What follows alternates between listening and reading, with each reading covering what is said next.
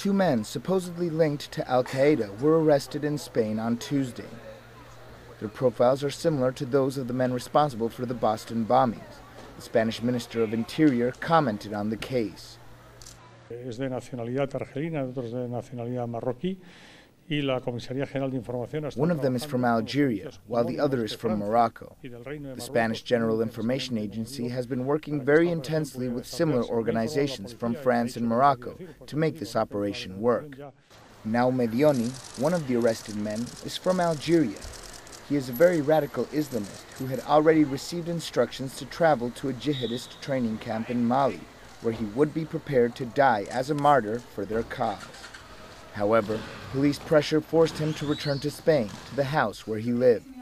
One of his neighbors was very surprised when given the news. She said that he had 2 charming children and that they were very respectful, polite, and normal people who had never given the community any trouble. The second alleged terrorist is Hassan el-Khawani, arrested in Murcia. He has ties to a jihadist cell in Mali and, according to the police, was in charge of recruiting new terrorists in Spain.